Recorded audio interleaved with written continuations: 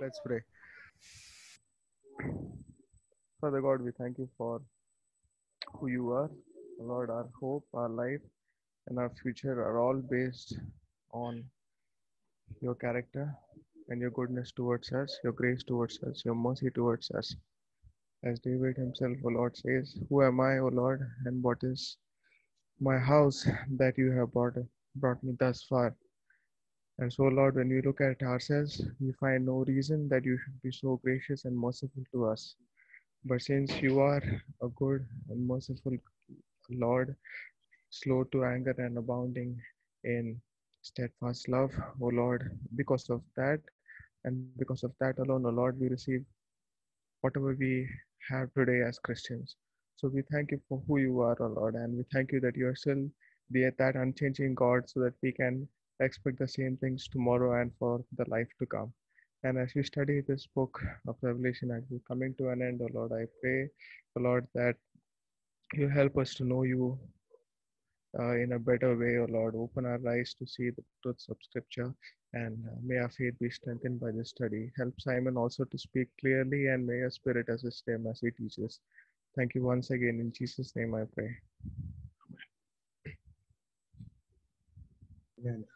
Thank you, Thomas. Sin has different ways to affect man. Firstly, it takes from him everything which is good.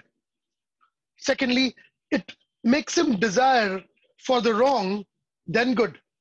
And more importantly, and the most important thing that you need to see here is sin does not allow the man to look at the clarity of Scripture. Now, that's possibly why God, in his immense mercy, even when he opens our eyes to see the wonderful things in God's law, he helps us with a beautiful thing. He helps us with these contrasting categories in Scripture. I hope you understand what contrasts are. Something which is so starkly opposite that you cannot miss the difference between them. The Bible is so full of contrasts that it'll be difficult for you to miss them. Right from the first book of the Bible, we have day and night, we have man and animals, we have work and rest, we have angel and the devil. We go on, we have Moses and Pharaoh, we have Israel and nations, we have law and grace, we have worship and abomination, we have mercy and judgment, we have mystery and revelation, we have lamb and the lion, we have the harlot and the bride, we have the Babylon and Jerusalem, we have the advocate and we have the judge, we have the marriage supper of the Lamb, and we have the great supper of God. Brethren, God helps us. And I think these ideas of contrast are majorly beautifully seen in the book of Revelation, that chapter after chapter, in the middle of the chapter, there's almost a pause for us to be seen something completely different. Last time we studied the wedding supper of the Lamb. We studied that everyone is blessed who's invited to the marriage supper. Everyone who is invited will be found in that marriage dress, which the Son has bought by his own blood for the saints, his righteousness. No one will be found in the marriage supper of the Lamb without the dress given to him or her by the Lamb. No part of this dress, mind you, leaves the bride incomplete in any part, so that the bride has to cover herself. The dress of this Lamb is the beauty of the bride, who's waiting, preparing herself, knowing that the marriage is sure, the Lord is sure, the dress is sure, and the covering is sure. Because the one who has given the dress to her is true.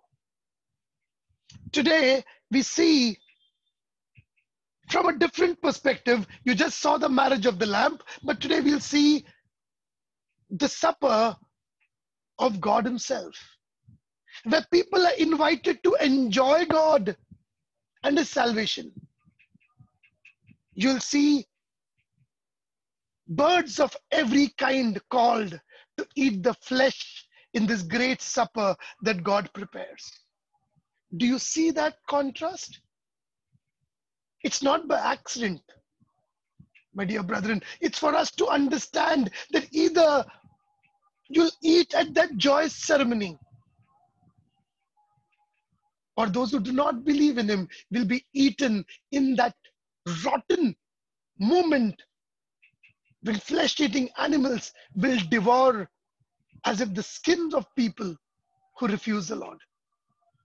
But even before we get there, we start from verse 9 where we had stopped, and we read to verse 16. And He saith unto me, Write, blessed are they which are called unto the marriage supper of the Lamb. And He saith unto me, These are the true sayings of God. And I fell at His feet to worship Him. And He said to me, See, thou do not do it. I am the fellow servant and of thy brethren that have the testimony of Jesus. Worship God, for the testimony of Jesus is the spirit of prophecy. And I saw heaven opened, and behold, a white horse. And he that sat upon him was called Faithful and True. And in righteousness he doth judge and make war. His eyes were as a flame of fire, and on his head were many crowns. And he had a name written that no man knew but he himself. And he was clothed with a vesture dipped in blood, and his name is called the Word of God. And the armies which were in heaven followed him upon white horses, clothed in fine linen, white and clean. And out of his mouth goeth a sharp sword, that with it he would smite the nations, and he shall rule them with a rod of iron, and he treadeth the winepress of the fierceness and the wrath of Almighty God. And he hath on his vesture and on his thigh a name written, King of Kings and Lord of Lords. May Lord bless the reading. The marriage supper of the Lamb is being seen. John, who himself is part of that marriage, is now seeing it. And when he sees that God says, Blessed are the people, the surety is there, and these are true sayings of God, it's not going to change. John, who has just seen the death of Babylon, who sometime back got tempted with this woman, he's now seeing what God does to his people. There's a great joy, and he knows he can't be moved. And in that great joy, do you see what John does? Verse 10, I fell at his feet to worship. And he said unto me, See, thou do it not. I am thy fellow servant and of thy brethren. John, in his great excitement of knowing that God is not going to leave the church, all that God is saying is true. These are true words of God, which we'll again see in this chapter again. This is not simply any marriage. This is finality because God has said this. God has destroyed the false churches. God has destroyed everything false, and John is safe. But when John sees that, he fell at the feet of the angel to worship him. This salvation is so true, so unchangeable, that John does the very act that this book keeps saying man should keep away: idolatry. And again, let us repeat this. If it was not for God, we would have worshipped every angel on the corner. John is doing this in great happiness, but the mistake is still the same. It's a bad mistake where the angel has to correct him. John, I am a fellow servant, like you. I serve God. I'm like your fellow brethren. All of them that have the testimony of Jesus. Brethren, if you ever doubt that the Bible is God's word, if the Bible was not written merely by men, if these are not merely men's ideas, if you need any evidence, this verse is it. Have you ever wondered who's writing this? The great Apostle John. One gospel, 3 letters, one big book of Revelation that comes at the end of the canon. The only apostle that has lived a long life. Wouldn't John be tempted? Do I really write this error of mine? Oh, every time I'm in church and telling people, and they will look at me and laugh, John, you could do this? How could you, John? You're an apostle. You should have known better. You can't fall in front of an angel and worship it. Brethren, the Bible shows the weaknesses of the strongest and the greatest.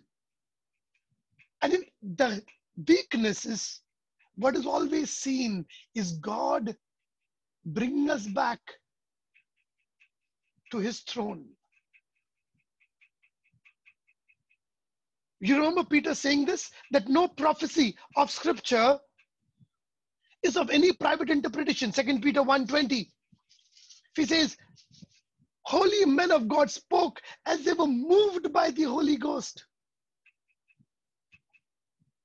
This is evidence if you want to know that are these words of God? They are. Because John, if it was left to him, that great apostle would have wanted to remove this. But let's not stop here. That's not the point that we're discussing today. Look at the answer of the angel again. I am thy fellow servant and of thy brethren that have the testimony of Jesus. Worship God. And thankfully, Brother Bertie asked us a similar question today.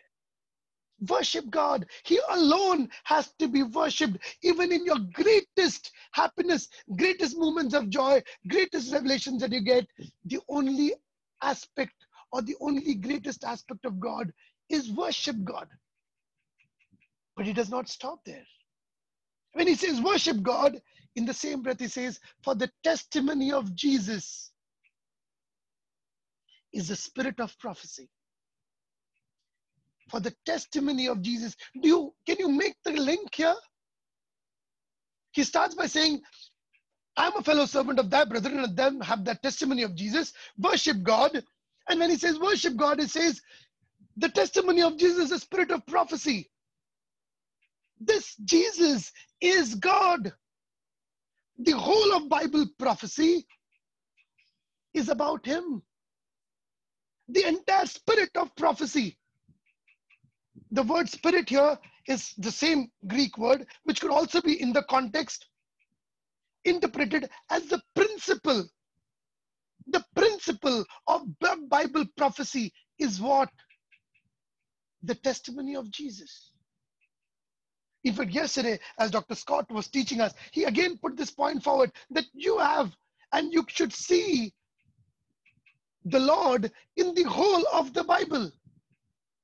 Because everything in the Bible would point to him. The spirit of prophecy is the testimony of Jesus. Now, what's interesting is this. The testimony, the word that's used, is the word from where we get the word martyr. Right? So you have the martyrdom of sorts, if you want to use that word, is the spirit. The death of Jesus, the work of Jesus for us, is the spirit of prophecy. Now, I want you to just, for a second, think about John, chided by the angel for worshipping him rather than God. Now the angel tells him, worship God. Who is this God? Jesus, who is a martyr for you and me, which is the whole of the Bible's prophecy. And then verse 11 says, and I saw heaven opened. Now, brothers, we started with the idea of contrast, and I want you not to lose that. Because now the verse says the testimony of Jesus is the spirit of prophecy. The martyrdom of Jesus is the spirit of prophecy. This Jesus, the lamb who was slain. You just saw the marriage of the lamb. And when heaven opens, you would want John to see the lamb as if he was slain. Won't you? When heaven opened, John would have wanted to see, yes, they're all speaking about the lamb, and now heaven opens and I'll see the lamb. But the Holy Spirit gives us a beautiful contrast here. The testimony of Jesus, that Jesus that has been martyred, the lamb which was slain, is no longer looking like that lamb who was slain for people whom he's gonna come to kill. Look at verse 11. And I saw heaven opened, a new vision. Behold, a white horse, and he that sat upon him, called Faithful and True, and in righteousness he does judge and make war. Remember Palm Sunday? When they screamed that this king will save us now. That king came on a colt, on an ass, meek, lowly, humble. But they still thought this king would save them. Probably many of them were not even thinking of their immediate salvation. Some of them might be thinking that this king might save them from the Romans. But now when heaven opens, it's not that same image of the lamb that was slain. It's a white horse. It's a warrior. And here the imagery is important because John is writing in the context of the first century who had seen Roman warriors right from Julius Caesar to everyone who comes into Rome after a march, after a victory, as if a victory lap on white horse. From the time of Julius Caesar, it was common that every king who wants to show that he is victorious would walk in on a white horse. But here, John has to say that your rulers who came on white horses, who came to judge and to kill, they are not the same. Look at how he qualifies the person who sits on that white horse. He that sat upon him was called Faithful and True, and in righteousness he does judgment and makes war. This Son of Man on the horse is faithful and true. Verse 9, we said, these are true sayings of God. And now you are faithful and true. And what is his character? In righteousness. He does everything. He judges in righteousness. He makes war in righteousness. In fact, like we learned earlier, if it does not make war, if it does not judge,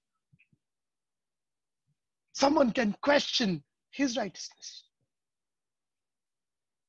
But look at him. His eyes were as a flame of fire. And we have done this description before when we described the church of Thyatira. Eyes that can see through, eyes that can burn. Eyes whose judgments are sharp. Eyes who do not miss anything. Eyes that fire, that whatever is covered will be burnt up and will be exposed in front of his eyes. Cover as much as you want. If you're not dressed in the covering given by him, that flame of fire will burn it down. Act as much as you want. Hide as much as you want. Those eyes cannot miss you. Beloved, today, if you are not part of God's children, if you're not part of God's elect, you think you still are not saved, I would ask you to think about that, those eyes which in one look can burn.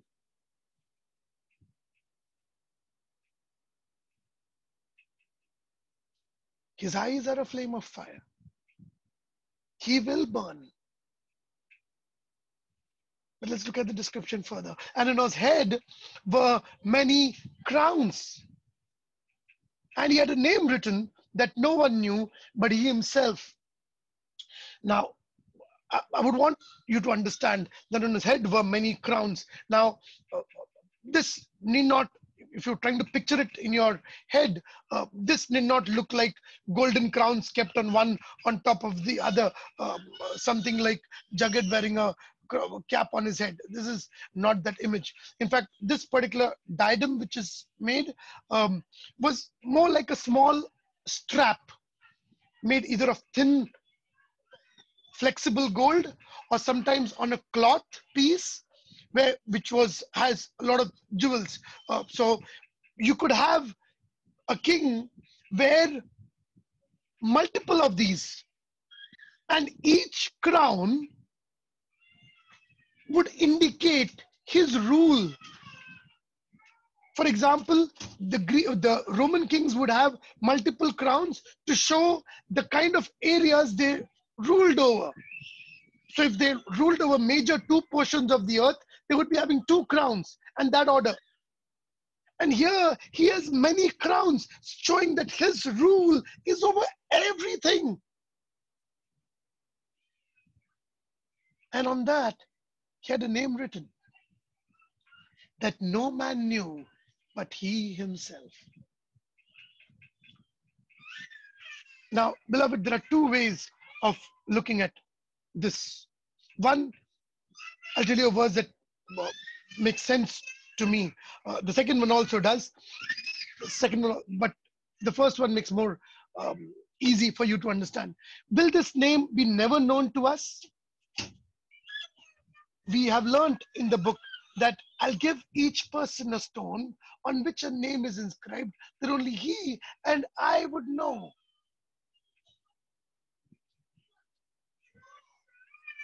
That God would give us his name, and which shows the kind of intimacy that we would have with God.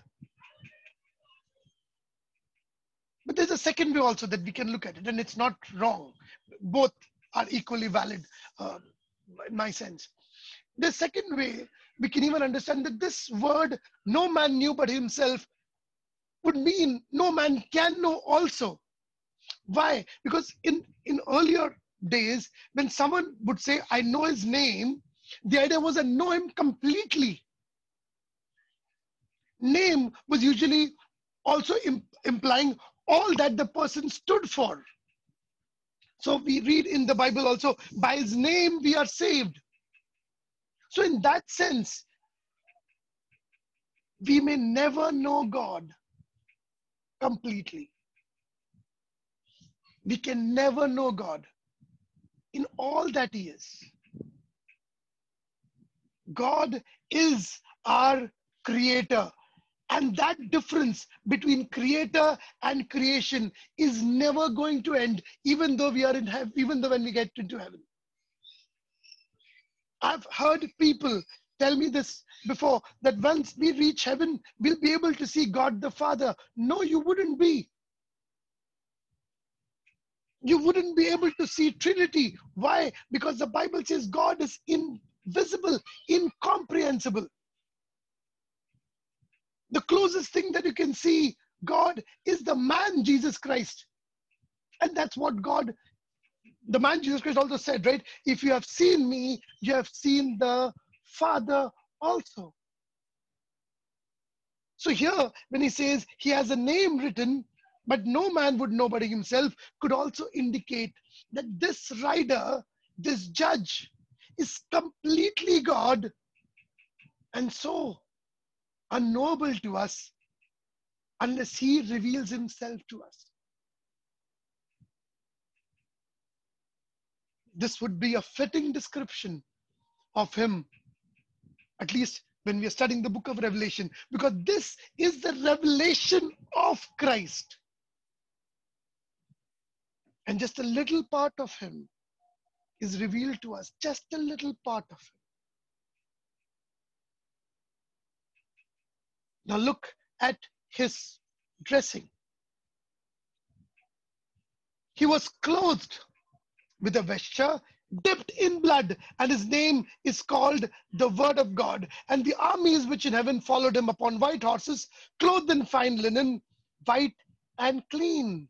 And out of his mouth goeth a sharp sword, that with it he should smite the nations, and he shall rule them with a rod of iron, and he treadeth the winepress of the fierceness and the wrath of the Almighty God. But then we have seen this image before, haven't we, when we studied Isaiah 60? When you read Isaiah 60, we see that particular person and they ask, why are you covered with so much blood, to the warrior? And the warrior says, I have tread the winepress alone. We saw that in Revelation 14. One of the most scary scenes in this book, that blood rises up to the level of horse's bridle, that God is going to judge the wicked. You have the same imagery here.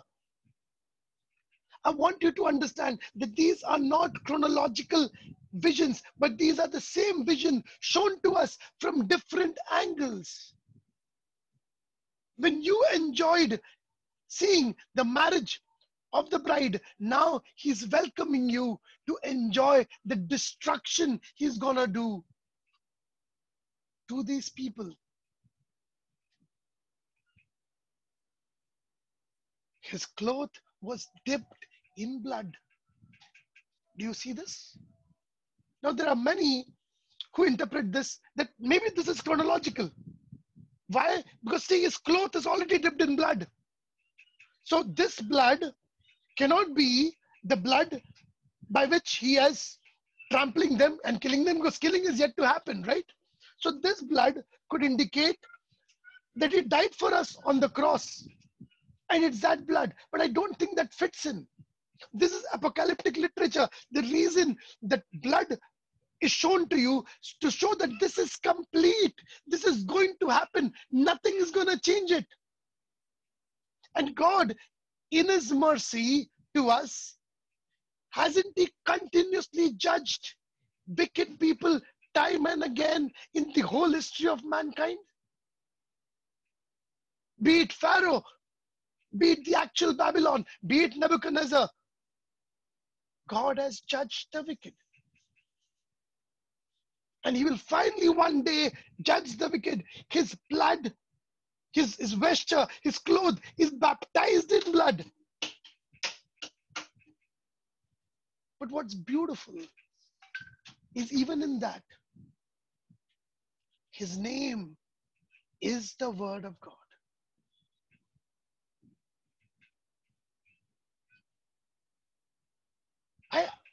When I read this passage, I sometimes wonder, Lord, what a scary scene. And what a contrasting name.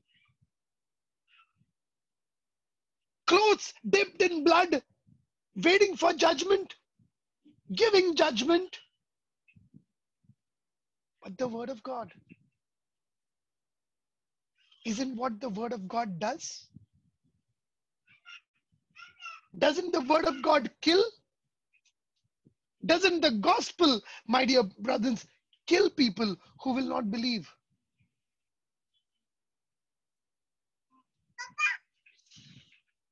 This vesture dipped in blood. His name is called, his name is called the Word of God. Beloved, every time we preach the Word of God, every time we preach the Word of God, it will not return without fulfilling its work. The work is not simply saving people. The work is not simply glad tidings to people. The work is announcement of the end of their empires, end of their life, end of what is going to happen to them. Do you remember the good news that was told to Pharaoh? So to Herod? A king is going to be born. It was good news to the people who even brought it to him. That word of God to Herod was not a good news. It was a news that would judge him. Because from his mouth of the son, this warrior goes a two-sharp sword that should smite the nations. And he shall rule them with a rod of iron. And to repeat the imagery of Isaiah, he treaded the winepress of the fierceness and the wrath of the Almighty God. But something very strange about this warrior. Here's a warrior who's coming to fight, but have you noticed? Verse 14, and the armies which were in heaven followed him upon white horses, clothed in fine linen, white and clean. Meaning, this warrior is not alone. There's a huge war going on. He has to kill nations. He has to rule them with a rod of iron. And for that, he has got a group of people following with him upon white horses, clothed in fine linen, white and clean. Beloved, it's not difficult for us to understand who this group is, right? Because we've already seen who is dressed in fine linen, white and clean. The bride. Here, it's presented as an army. They followed him on what? White horses. What do white horses indicate? We said a victor. But here's an interesting thing I want you to do. An interesting Bible study, part of Bible study aspect that you want to do. When this king is judging the nations, when he's fighting the nations, when he's killing the nations, can you see how well the army is fighting? Do you see how many men and women and devils the army is killed? Do you see how well they fought? Do you see any of those things that the army does? In fact, if you look at that text, he was clothed with vesture dipped in blood. His name is called this. Out of his mouth goes a sharp sword. With it, he should smite. He shall rule. He treaded the winepress of the fierceness and the wrath of Almighty God. What was that army doing with him? You still, if there's anyone who thinks that we are the one who will fight and win this battle of salvation, read Revelation 19 again. He fights. He will rule. He treads. But when he does everything, he still makes his beloved come on a white horse. So that when someone looks at them, they think they have conquered. Yes, they have. That's the reason Paul called us, we are more than conquerors in the book of Romans. We are more than conquerors. But beloved, what did we do to conquer? He fought alone.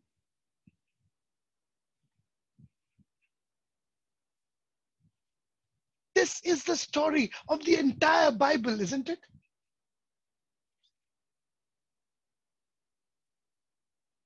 He started salvation for us. And he is going to kill all our enemies, not us. But the privilege given to us is exactly the privilege of a victor. White horse, clothed in fine linen, white and clean. In fact, that white and clean linen, maybe not an imagery of saying that they did not fight, but it's obvious, isn't it? That the person who fought, who's killing, he is covered with the blood.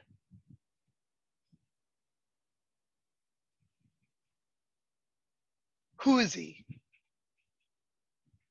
And he hath on his vesture and on his thigh a name written, King of Kings and Lord of Lords.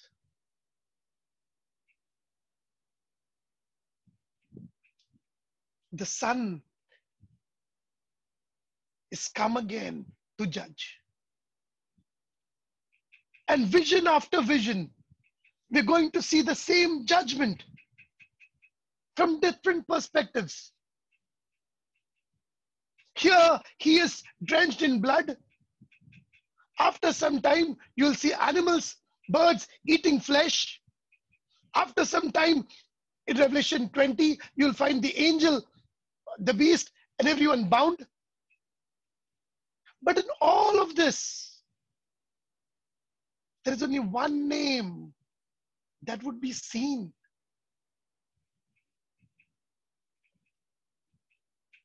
King of Kings and Lord of Lords. It's very interesting because 2 verses before, you see that on his crown, there is a name written that no man knows but himself. But on us, on the sash that covers all the way up till his thigh, you have a name written, King of Kings and Lord of Lords. No nation, no person, no devil, no legion of devils will be able to stand he who comes. His dress is dipped in blood. For those who trust in him, he is faithful and true, and his judgment is in righteousness.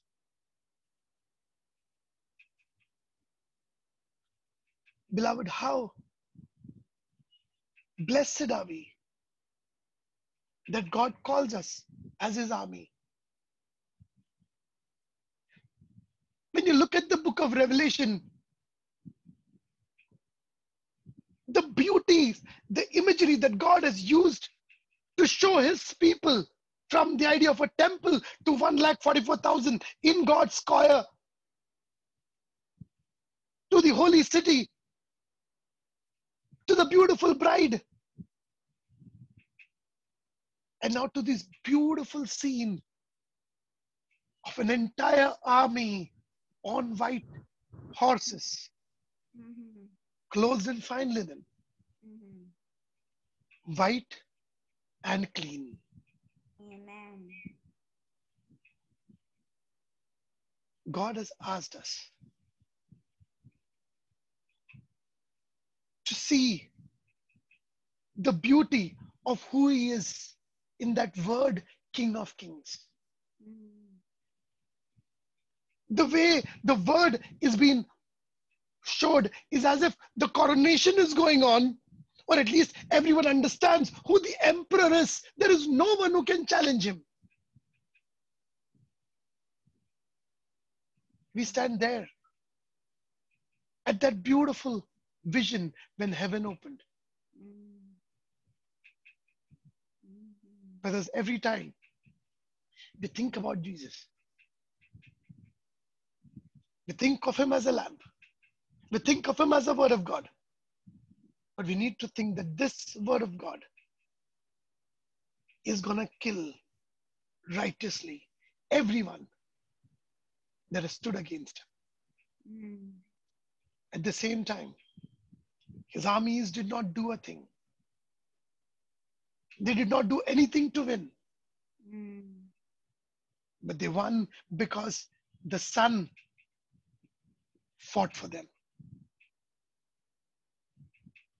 He alone trod the winepress all alone. And in all of that, he showed the fierceness and the wrath of the Almighty God. Brethren, when we give the word of God to people, do we really see it as both these things? Wrath to those who are perishing, but the blessing of arriving in fine linen, white and clean, as his army. Let's thank God that even though we are not worthy, in Jesus, we are called more than conquerors. In him and in him alone, in nothing else. Let's look to God in prayer. King of kings and Lord of lords. Hallelujah.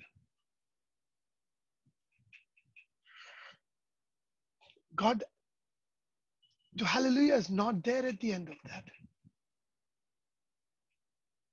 Help, Lord, that every believer who hears that word, that phrase, King of kings and Lord of lords, would automatically say hallelujah.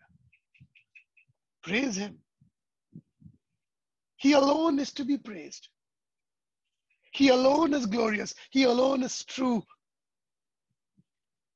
He alone judges in righteousness. Thank you, God, that in the middle of a burning city, you showed us the vision of the marriage supper. And before we could move away, you showed us even more glorious. The warrior on the white horse, the King of kings and the Lord of lords, to which every knee shall bow. Master, we thank you for teaching us so many things. Thank you for teaching us that your word is inspired. It can never go wrong. When the entire world goes wrong, this will not change. This will stay. Thank you, Lord, for teaching us that the Bible is not ink marks on paper. This is the eternal word. So when books are burned,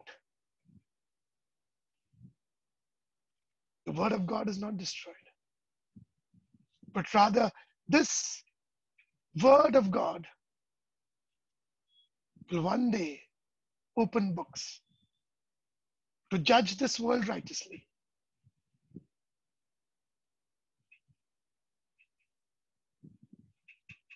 Let our whole life, Lord, be desirous to see that day when we can stand and say, we belong to the Lamb.